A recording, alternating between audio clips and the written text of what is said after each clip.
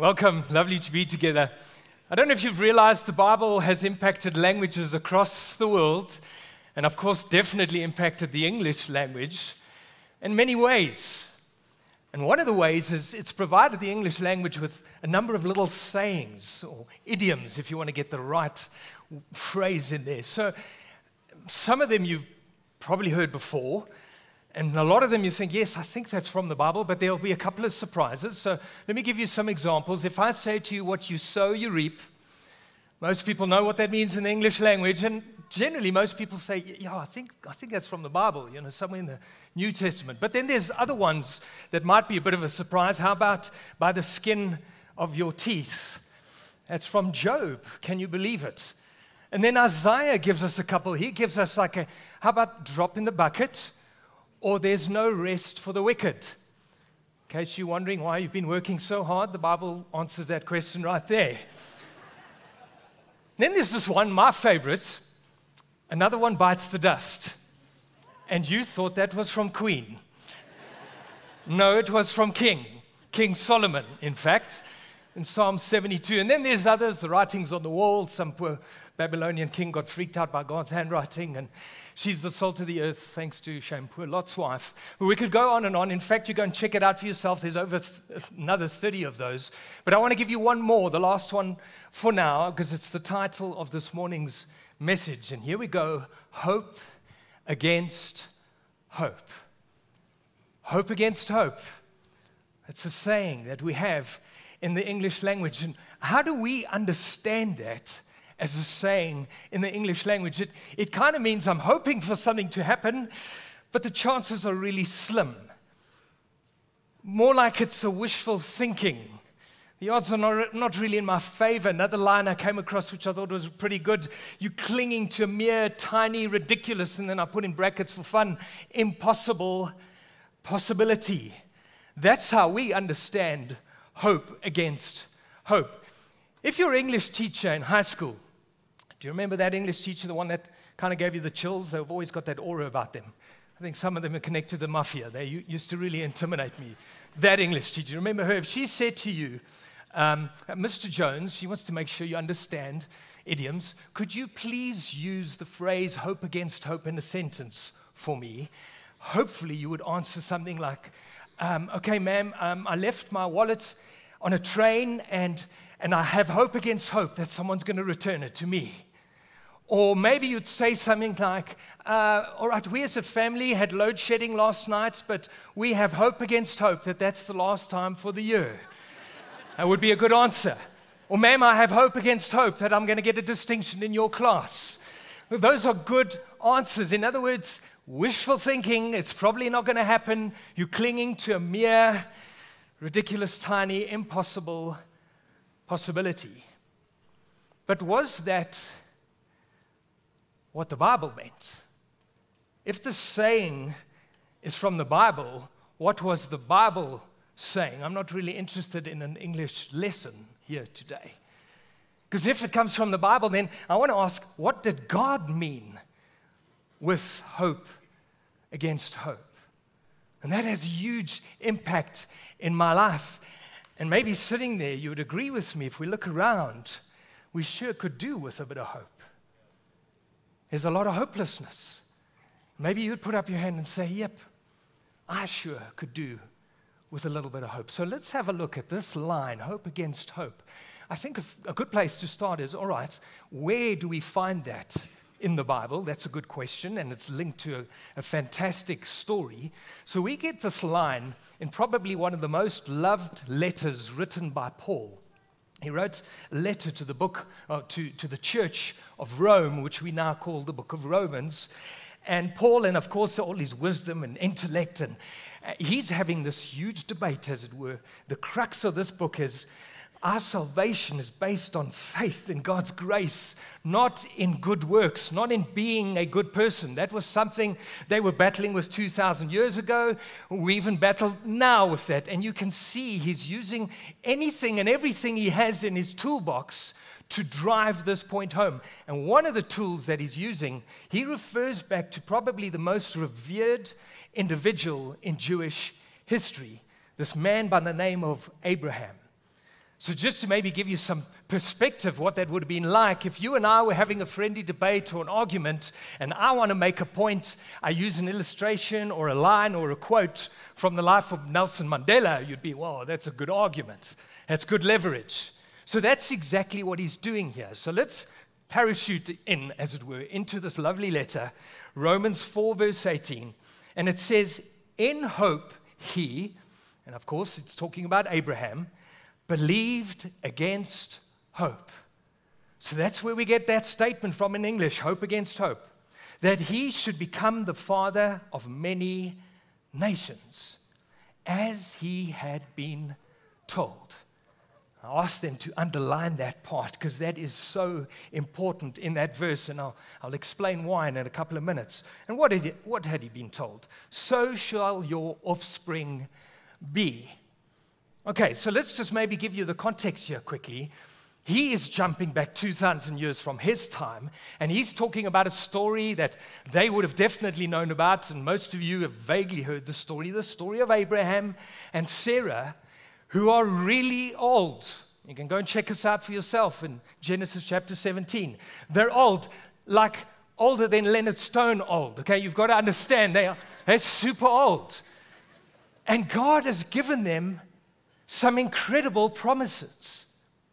And one of them is that you'd be the parents, you'd be the father, not just of a family, but of nations. There's a couple of problems, though. Firstly, I just highlighted they're super old. But added to that, they don't have any kids at all. Even though God said it, there's no kids. Now, out of pure curiosity, I go and Google, in modern times, what is the oldest person to have had a child? Verifiable fact on record. And in fact, that was just set the other day. The Guinness Book of Records will point this out to you in 2019. Just that you know, it took me about a week to learn this message. It took me about another week just to learn how to say this lady's name, okay? Here we go. Her name is Eramati Magayama, give or take a vowel, somewhere in that. So she sets a record, gives birth, listen to this, to twins at the age of 74. 74 years old. Yes, most of the rumors and the murmuring there was from ladies over 70. I can imagine. Like, what? 74. Now, obviously, it was through in vitro and donor eggs, but that's still quite an achievement. And added to that, it's twins, set in 2019. I just want to point out something to you. Let us add another 16 years to her age, and we get the age of Sarah, 90 years old. And Abraham is 99 years old. Paul, in fact, makes a very straight, as only Paul can, statement, very funny statement in verse 19, and he's talking about Abraham's body. He says, it was as good as dead. Take dead and take one step back or one step forward, whichever way you see it, and you have Abraham. And guess what? They have a child together. They have a son together. May I point out, there wouldn't have been in vitro. There wouldn't have been donor eggs. There wouldn't have been blue medication. Let's move on very quickly. In hope against hope, they were having a child, clinging to a mere tiny, ridiculous, impossible possibility. I could have said to my English teacher, well, Sarah at the age of 90 and Abraham at the age of 99, in hope against hope, were trying to have a child. And she would have said, oh, yep, that's a good answer. But the question is that what the Bible was saying? Is that what Paul was saying when he wrote in hope against hope? Definitely not. What was he saying? He was saying this simply, there are two kinds of hope. Two different kinds. And that's why he's using this line, one against the other. It's almost as if he's saying between the lines, let's have a face-off between these two different hopes. In other words, there is a ridiculous hope, but there is also a sensible hope. There is one that is basically wishful thinking, but there is another one with certain expectation. There is one that is probably going to let you down, but there's one that will never fail you. There is one that is just surrounded by uncertainty and instability and emotional instability, and there's another one that is certain and brings about emotional stability. And then, as it were, he's saying to you and to me, pick one, choose one. It's one or the other. It's one against the other. And maybe just for simplicity's sake, can we say the one is worldly or human hope? And then he's saying, why don't we rather choose the hope of Abraham? Let's follow that hope. Now, just for a couple of moments together, let us unpack the differences between these two hopes, because they obviously have two very different foundations. So let's look at the worldly human hope. What is the foundation to that hope? And I can kind of sum it up quite simply in one word. Let's have a look at that word. Mathematics. The foundation to that hope is in maths. Or another way I could say it, it's in odds. It's in odds. You leave your wallet on that train, there is a mathematical answer. There are some kind of odds to that being returned to you. In fact, there's a vague answer to that question. Can you believe it? I even Googled that. So Mark Rober, I don't know if you've heard of that guy before. He's a NASA scientist and engineer. He resigned from NASA to pursue YouTube. And he's a young guy, really dynamic, and my kids love watching his stuff, and secretly so do I, don't tell anyone. But he does all kinds of tests and experiments, and they're phenomenal, and they're entertaining, and he's just trying to expose kids to engineering, get them excited about math. So guess what he does? He decides he wants to know what are the odds of a wallet being returned. So he leaves behind, distributes 200 wallets across the United States of America in 10 of their major cities to find out what are the odds of that wallet being returned. Guess what the answer is? And I thought it was quite surprising. 40%. 40%. But I need to point out two very important points about his experiment. Number one, he didn't put cash in any of those wallets. I think that changes things. Another point, this is very important, that experiment was done in the USA, not in the RSA. Okay, we just got to... Because that would change the odds. You play the lotto, which you really shouldn't, but I'll leave that up to Leonard to sort out, and you hope to win the jackpot. What are the odds? Latest business research says you've got 1 in 14 million chance of winning that jackpot. Just to maybe put that in perspective, you've got a way better chance of having a car accident on the way to the shop buying the lotto ticket than you do have of winning. And that is a fact. And I carried on reading the research. I thought this was so entertaining. If you want to guarantee yourself a win, fair enough, maybe not the jackpot, just any kind of win, even if it's $200, you need to spend 49 million rand to guarantee yourself a win. The odds of no more load shedding till the end of the year? Rather play the lotto. Okay. There will be a mathematical answer to that question, and fair enough, it might be 0.000, but there are odds. So don't lose me here. Our faith, if it's in the human, worldly hope, our hope is based on maths, on odds. Now, maybe you say, no, Mark, but hang on, that's, with all due respect, you using extreme examples to make your point. Like odds 1 in 14 million. Sometimes I'm hoping for something where the odds are a little better than 1 in 14 million. In fact, they're kind of stacked in my favor. For example, Mark, I've just finished a degree, and I'm hoping in the new year I'm going to get a new job or promotion. It's really looking good. The boss is pretty chuffed. Or, my boyfriend and I have been dating now for 2 years. I hope he's going to propose next year. He's giving all the signs. It's really looking great. Or I want to go overseas. I've never been overseas. I've been saving for 10 years, so it's looking good. Those odds are not against me. They're not stacked 1 in 14 million. Good point. But there's two questions, maybe two things I just want to highlight. Can you guarantee it's going to happen? Can you put your life on the line and say, he's definitely going to propose, or I'm definitely going to get that job, or I'll definitely go overseas? You can't. You can't. You say, well, that's a bit unreasonable. Of course we can't guarantee. In fact, the English language has a saying about that too, which is not in the Bible. But the only guarantee in life is death and taxes. So it's a bit unfair to say, can you guarantee? And then I've got another point. Even if it does happen, let's give you the benefit of the doubt that he does propose or you do go overseas. Can you guarantee it will be good? Beyond your wildest dreams. And that you can't guarantee either. You may get engaged, and next thing, the relationship goes horribly wrong. Or you may land up in that so-called dream job and then discover this is not really what I want to do. Or you may go overseas, and next thing, a hurricane comes through, or Putin decides to invade France. Who knows?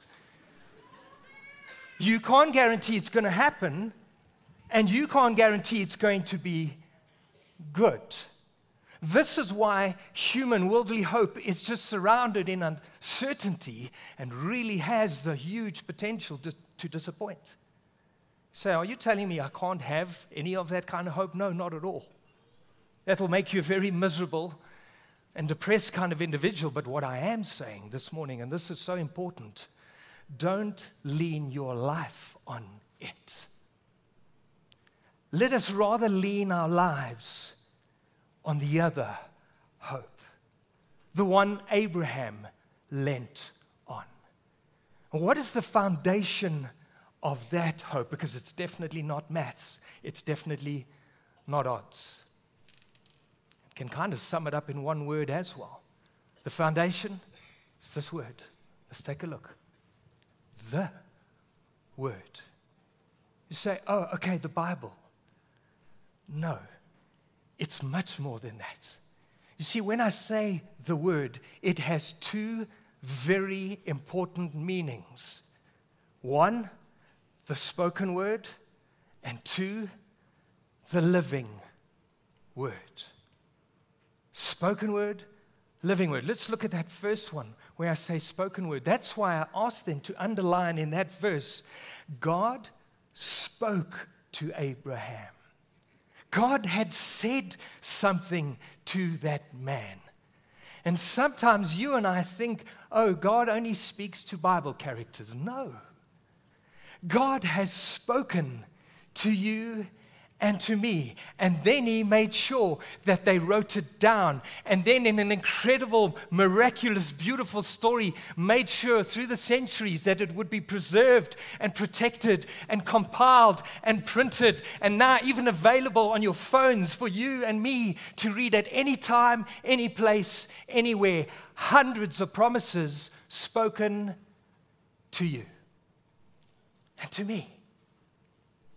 That's one of the foundations of our hope. He said something to you and to me. Now, somewhere along the line, you've definitely thought this or you've said this.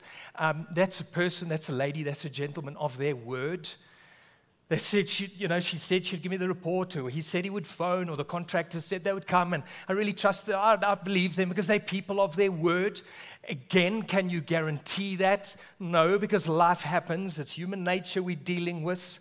Sometimes there's flat tires and family emergencies, and so you can't rely on that 100% guarantee. So maybe just stick with me here for a second, where a particular being says something to you, says they're going to do something or says they're not going to do something, but this particular being, well, they're not limited. They have no boundaries whatsoever.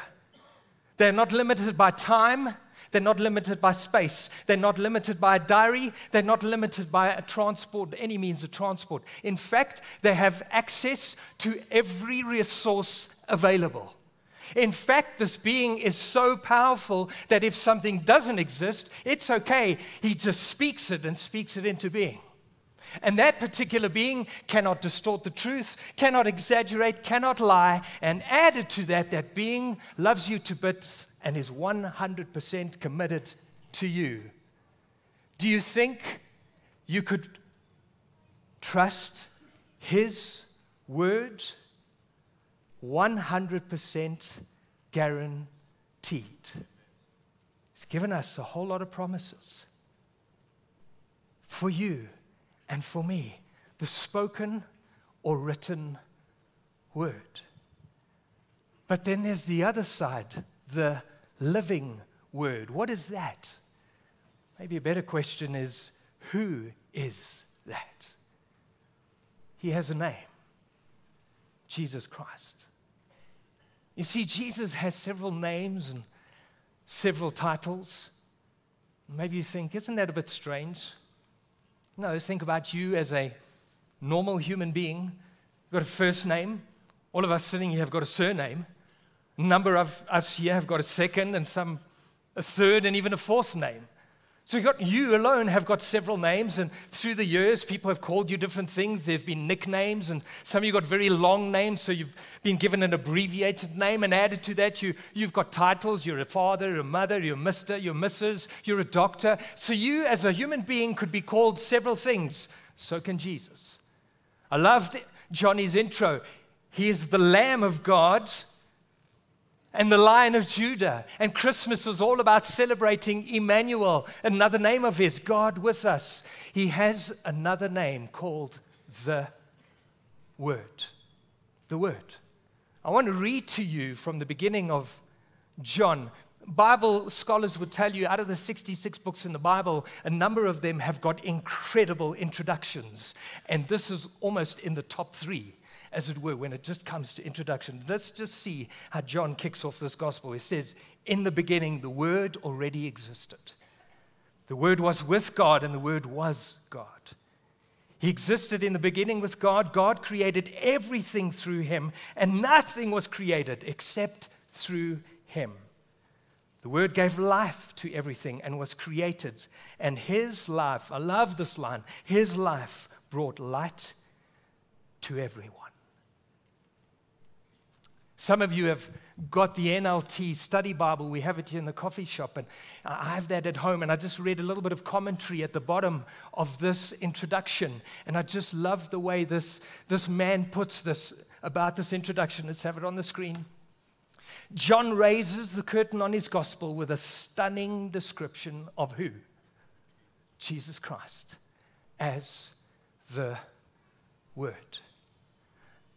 The foundation of our hope is what God said and who he is. Jesus Christ. An all-powerful, all-loving, universe-creating, life-breathing, world-sustaining, government-selecting, hair-counting being called Jesus Christ. The same Jesus that leaves his throne of glory and trades it in for a feeding trough. And a couple of years later gets pinned to a tree, and a couple of hours later gets placed in a tomb. But no trough, no tree, no tomb had the faintest chance of stopping the Son of God. It's in that person that you and I have hope. The one hope, the foundation is in odds. The other one is in a person.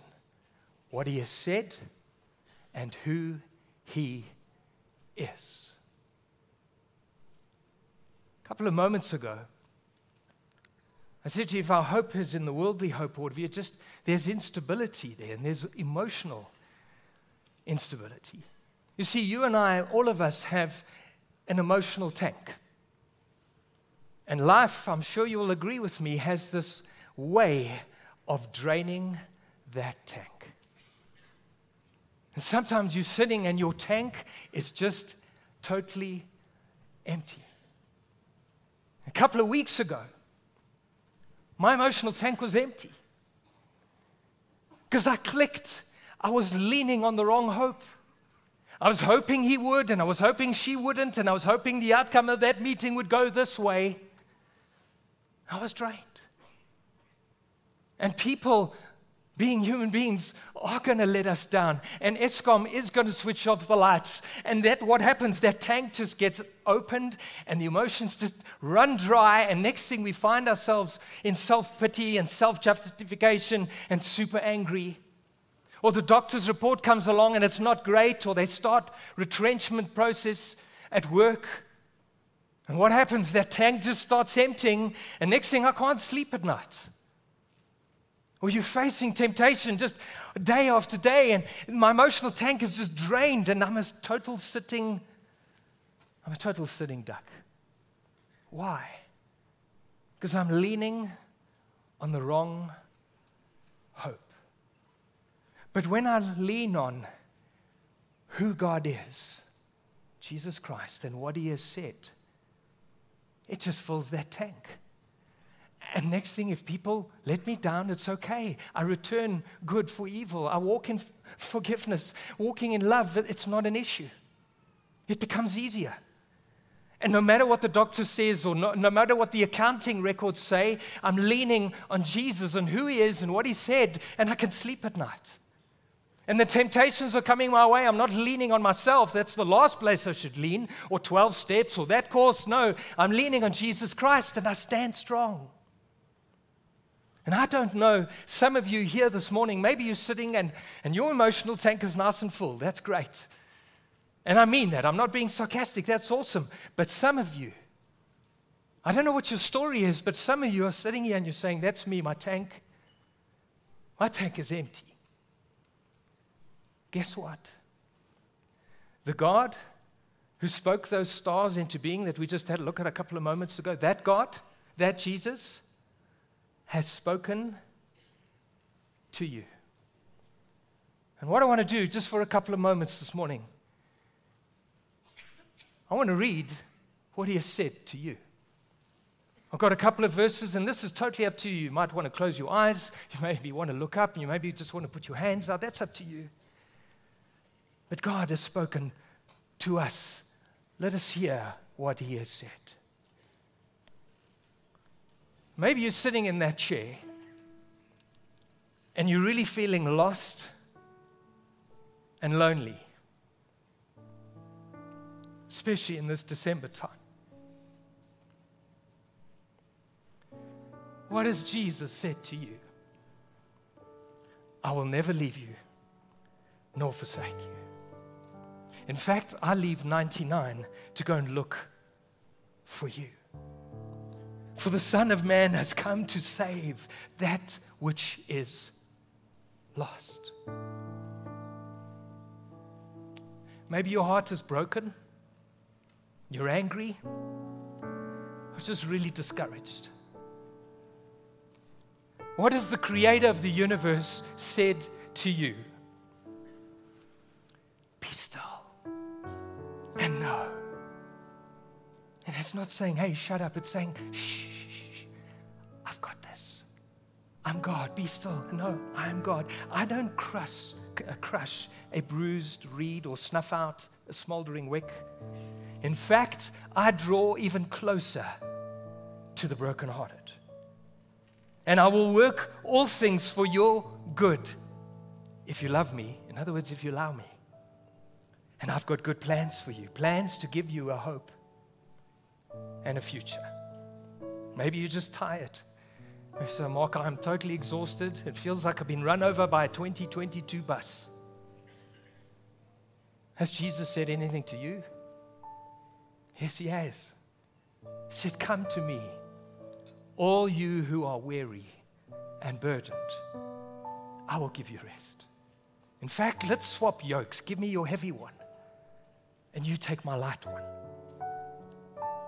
And I will strengthen you, and I'll uphold you with my righteous right hand. And maybe you're sitting there and your emotional tank is empty because at home, the cupboards are empty. And the car outside, the fuel tank, is literally empty. Has God said anything to you? Oh, yes, He has. I am your refuge and your strength, your ever-present help in trouble. I feed the birds, I clothe the fields. How much more will I do for you, my child? Don't be afraid. Don't worry about tomorrow, for I am with you even till the end of the age.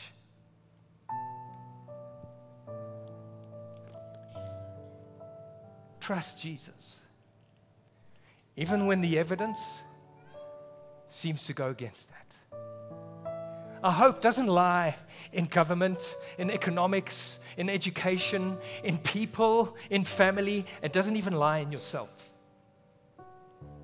our hope needs to lean on a person, the Son of God, who has spoken to you. Pastor Derek Leonard's dad used to say, we have a no-so hope, not a hope-so hope. What was he saying? The no-so hope, there's the confidence. There's a 100% guarantee, not a hope-so hope. He was talking about the wishful thinking. He was saying exactly what Paul was saying 2,000 years. One hope against the other. Choose one. Choose one. So this morning, I just want to close off back to that letter that Paul wrote to a church called Rome. And he thought he was only writing that to Rome. I can imagine him standing in heaven looking down upon you and me, and he's laughing with delight. He said, I didn't realize I was actually writing also to a church in Kempton Park in 2022 and to individuals in those chairs. This is God speaking to you and to me. And this prayer is Romans 15, verse 13. May the God of hope fill you with all joy and peace as you trust in Him. That's where you lean. What's the outcome? So that you may overflow with hope by the power of His Holy Spirit. Amen. Come, let's stand.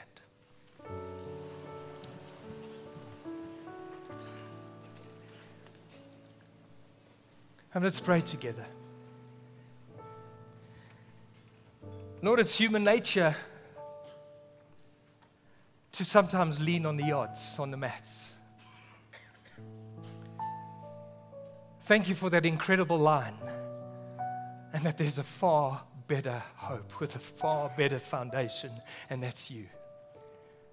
Thank you for your faithfulness that you've spoken to me. You've given us incredible promises for us to take, to read, to hold on at any time.